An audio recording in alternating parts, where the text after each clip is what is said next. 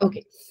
Before we move on into the technicalities of the session, just a friendly reminder that again, these sessions would not be a monologue from my end. I would appreciate if there's participation from your end as well. Okay, there would be discussions on live cases wherein we would discuss what kind of inputs, what kind of recommendations, sources, etc. we could use to give a client-ready output. Okay. So starting on that note, before moving into the theoretical aspect, let's quickly discuss a small case study. So let's imagine there is a pharmaceutical company and they have a strategy team. Okay. They are planning to launch a new product into the market and they want to understand what is the potential of the product in terms of the revenue. So the strategy team did a very linear progression and they projected about $600 million by end of sixth year of the product launch. Now, this was the forecasted sales by the in-house strategy team. Okay.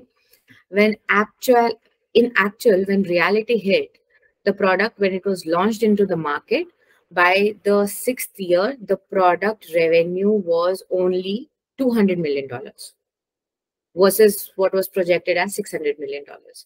Now, can you tell me some of the reasons why this happened?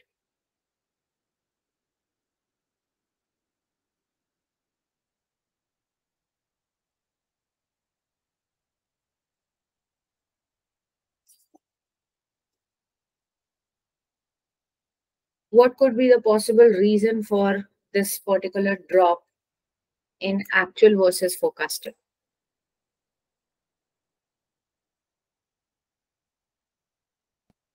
Sorry, excuse me. I didn't get the question. I don't know if you can be a little bit audible because can I didn't get the question, please. So the forecast done by the strategy team, okay, as per the forecast, they mentioned by the end of sixth year, the product would generate about $600 million.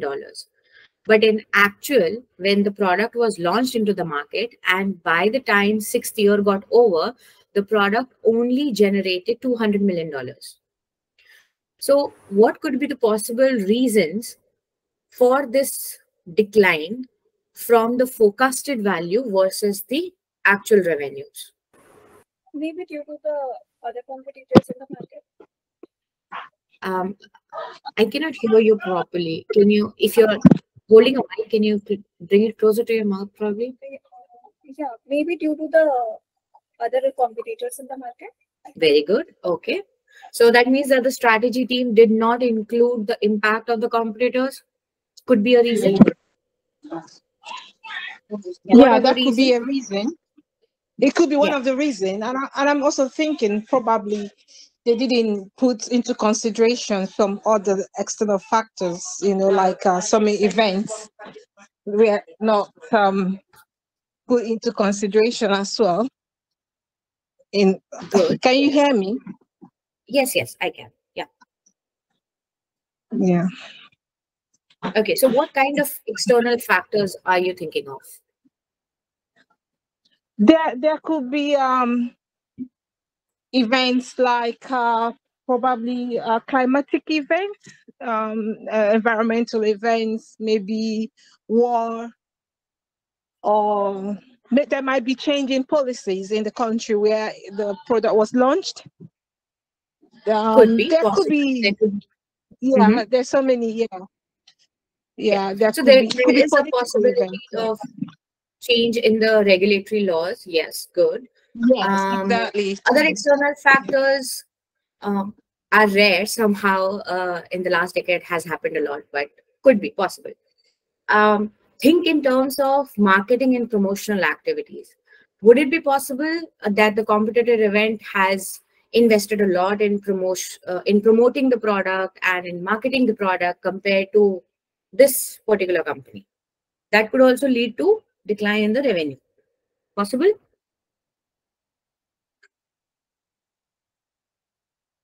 Yeah. Right?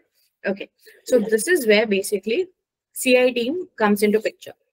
So when they did this entire analysis, they researched the entire market. They did a very detailed data collection. They analyzed, and the reasons came out to be two main reasons.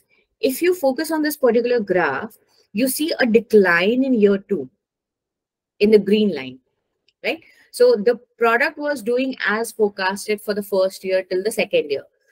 The reason for this decline was the one competitor entered into the market, which basically impacted the projection of this product. So there is a dip in year 2. Again, there was a slower growth because there was another player into the market that entered. And around in year 5, there was another decline that happened. Again, because of the competitor entry.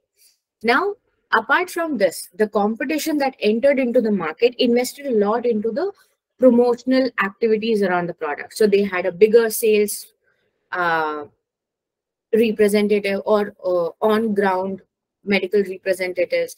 They were able to reach to higher number of physicians for their products.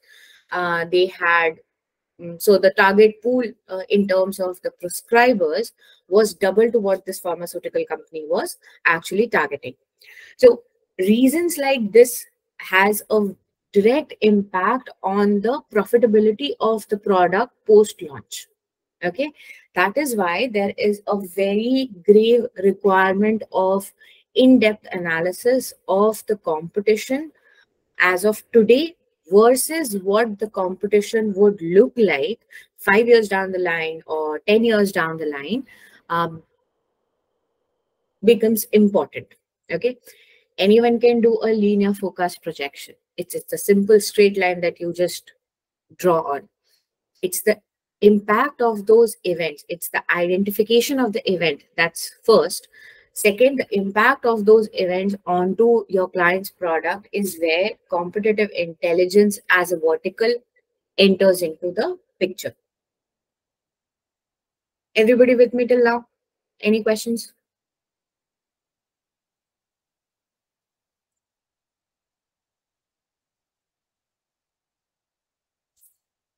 Should I go ahead?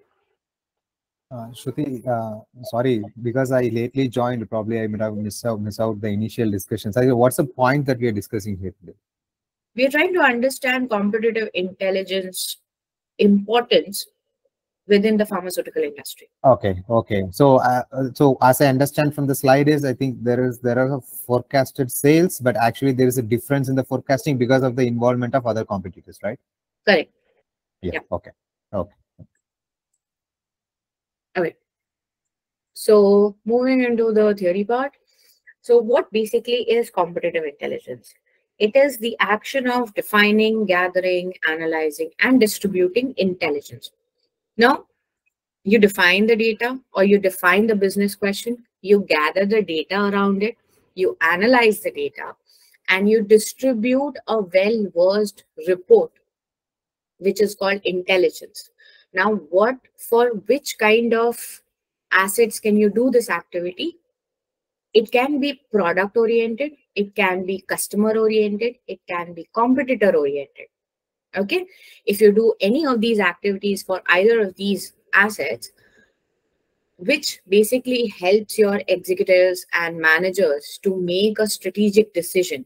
Whenever we talk about the strategic decision, it is basically a long-term or a short-term view around that particular asset.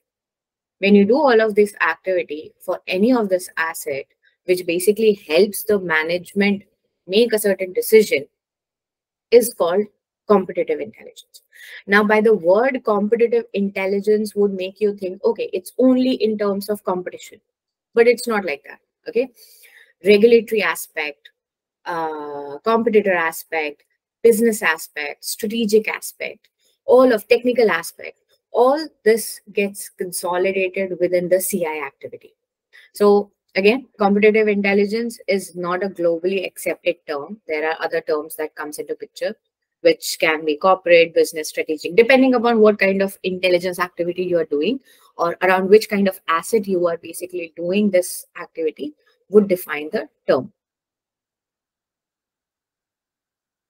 Okay.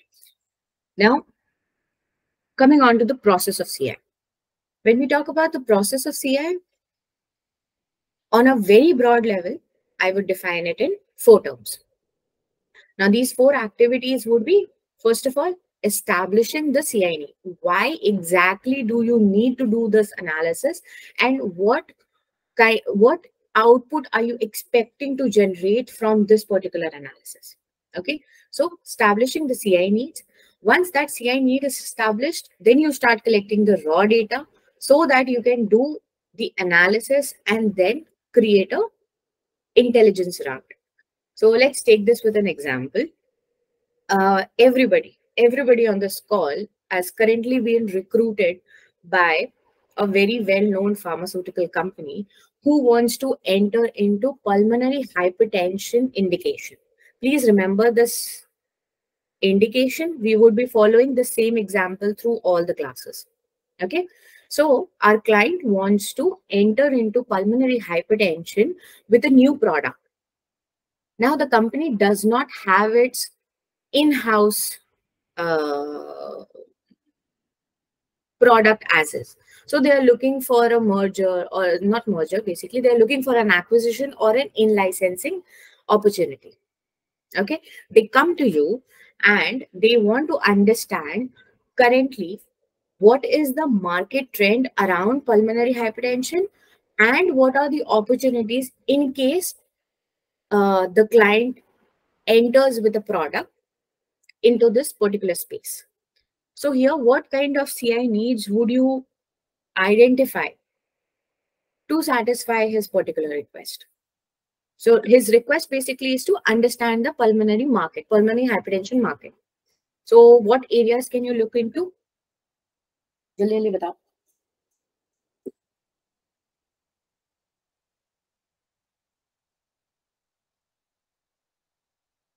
How would you understand a particular therapy area, or what kind of data do you need to understand a particular therapy area? Maybe the current products. What are the current products? And then what is the requirement? Like what is their sales? We can take their sales data. Okay. So in terms of product, you want to understand how cluttered or how scarce the market is right now. Okay, that would help you identify the unmet need. Good. Yes. What else?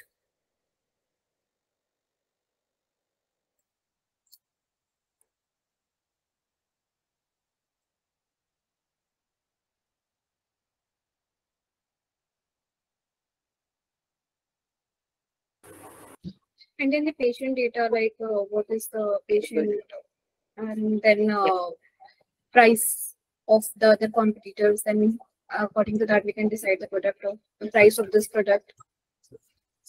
Very good. So first, you need to understand how big the market is. Okay, how many patients are suffering from pulmonary hypertension? How long do they live with this indication? Is it a chronic indication? Is it an acute indication? What are the symptoms? How do we diagnose pulmonary hypertension? Then, what are the treatment modalities? What is the nationally accepted or guidelines? What is the current standard of care during pulmonary hypertension? Then you come into the epidemiology of the indication, wherein you understand currently how many people are suffering from this indication.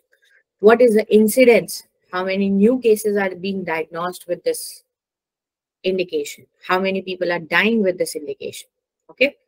Then comes into the picture about the product market. How many products are available in the market currently?